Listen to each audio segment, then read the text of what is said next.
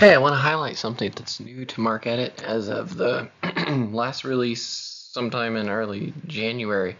One of the questions that comes up often from folks who've been using the program for a while has been a desire to get more information about what's actually happening under the hood. So if you are familiar with MarcEdit's Task Manager, you will know that MarcEdit provides a small report when a task is run. That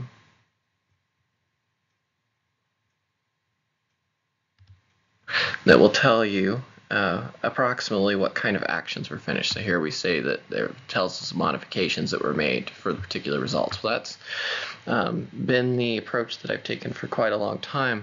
The questions that I've been having come up, though, is folks have been interested in seeing at a lower level what are the actual modifications that have been made. This is kind of tricky because in the MarcEdit universe, the components that make up the application actually don't talk to each other. They're individual, essentially, for lack of a better term, microservices, although not quite the same structure, that do specific things. And because of that, they really don't know anything about how any of the other components work together. So, for example, the components that actually edit the records in the MarcEditor don't really understand Marc or anything like that. All the data is handled internally in a file format that MarcEdit uses to optimize editing.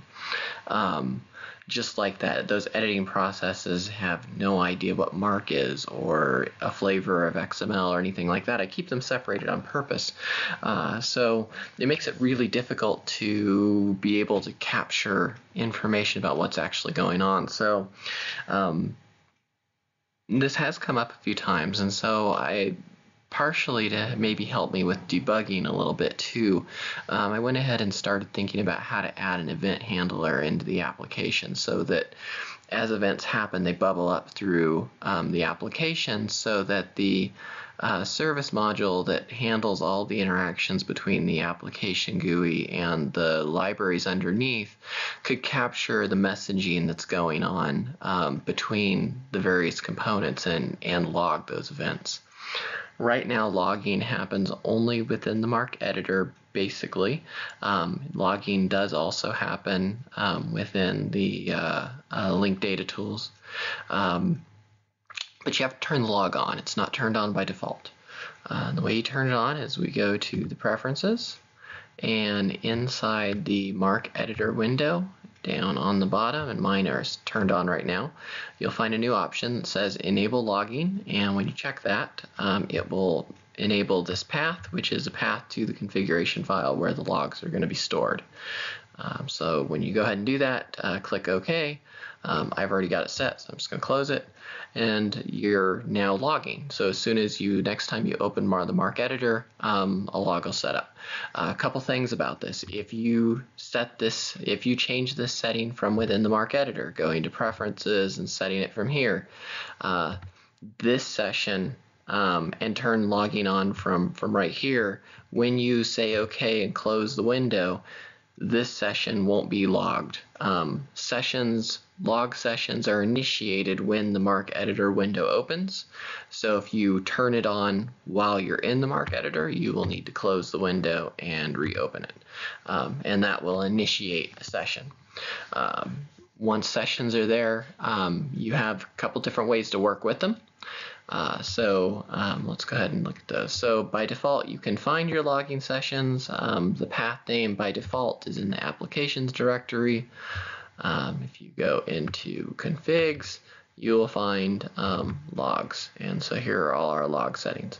So MarcEdit by default will not delete any of the logs. It will only delete them once a session has been completed and no changes have taken place. If changes have taken place and logs happen, then it won't delete the files. There are a couple other places where logs won't be deleted.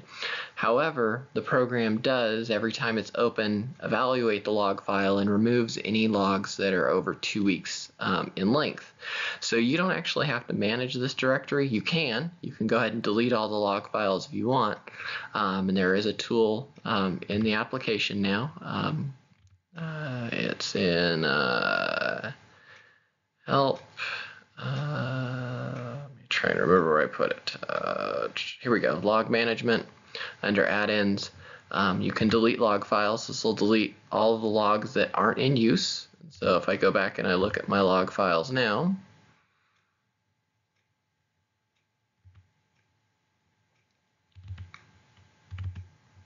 see that they're deleted because I didn't have any that were in use. Any sessions that are currently open won't be deleted. So if you run that and you happen to have a log file in session, it won't delete that file. So let me show you what I mean by logs, how it logs. So I'll go ahead and open up a MarcEditor. If I go back to my log file, my log folder, you will see that a session has been created. This is the session. If I close my log folder, you'll see the session's removed. I did no actions, so the log file is removed. However, if I had done an action, the log file won't be removed, and then it'll be managed through the normal date management of the log file. So let's go ahead and see what happens when you do log data. So we'll go ahead and open that file up again. So I have a log file running now. If I rerun that task, we get back our results here. You'll see a couple things. One thing that's changed, you'll see a link here that's added. If you have a log file, this button shows up and you can click on this button and it should load the log file, although it didn't load a log file there. So let's go back and look here. Reports, manage log files, view the current log file. There we go. So for some odd reason, it didn't load that log file. I have some problems sometimes where files get locked and don't reopen, so I'm guessing that's probably what happened there. I'll take a look at it. So here we have, you can look at the log file. Tasks are noted in the log file, so you'll see that it notes when a task starts. You'll see that it tells you what it did. So in this case, it did a swap file, and this is the data that was generated. When it runs a task where it's a replacement task, it'll tell you what the original data was and what the output is. So there is a value here that's tabbed. So you'll see this is the record number, the action that occurred, if there's original data stored, and then the output, the final output. The reason why in a swap field function it doesn't keep the original data is because the original data could be from a variety of different fields. Swap fields could be pulling together lots of data. It's not really a one-to-one match. I tend to only am providing original data when the data elements are kind of one-to-one matches, but this is certainly up to debate. If there's if having information from what the original data looked like when it was pulled and not just the output, then that can certainly be adjusted. So here we can see when the task is finished, we get an end task, and the reason why those are there are actually important. When you go here and you do a special undo, you can undo your swap tasks. And if you go back and you look at the log, you will see that a special undo has been run. And what this does is this helps MarcEdit. So there are other functions that can be used with the log file. So this is the data that the log file captures by default. And this number here is the record number in the file, that 24. It's the number of the record that it shows up in the file. Some folks wanted to be able to enhance the logs. So we have options to do advanced log management. So you can enhance the logs and say, I'd like to include these fields with it. We can also extract records that have been changed as part of the record set. And if you extract the records, the program is going to keep track of when special undos happen so that it doesn't take into account records changed and then undone. So that way it only keeps records that have been changed. That's why there are markers in there that will tell you when tasks start, when they finish, when subtasks start and when subtasks finish, when undos happen. That way within the log file you have a complete transaction record of everything that occurred during that session, including when things were undone. But if you were to extract the changed records, the tool would only extract the records that were changed and take into account when things were undone as part of that process. You can also see your other management tools, so we can view the log file, we've looked at that. We can also delete the log files and view all the log files, which takes you to the thing. Log files are just text files. You open it up, you can see the text file. You can load this into Excel as a tab delimited format if you prefer to look at it in that format. Go ahead and close that. So that gives you a little bit of a preview. So what gets logged in a log file? So anything that you can run a task against. So if we go to Manage Tasks and we look at what can be done in a task,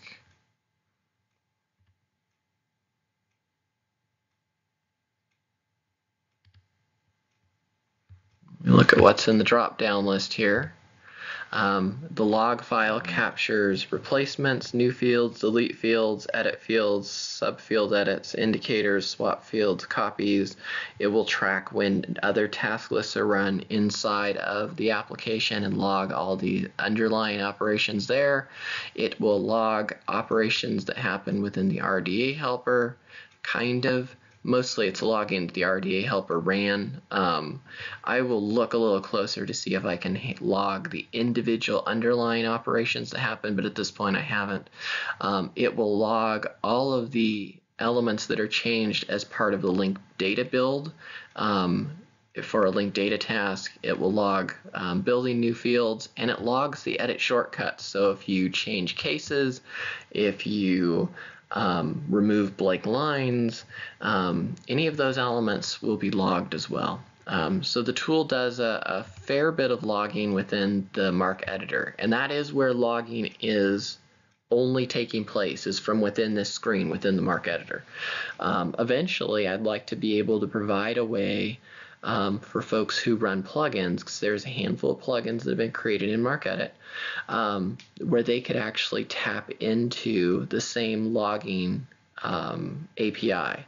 And so that as changes are made in a plugin, they could log those sessions as well. But I haven't actually worked through how that would work yet. This works within the Windows, Linux, and the Mac versions. You'll find those options for setting the log preferences in the preference settings in each of these places.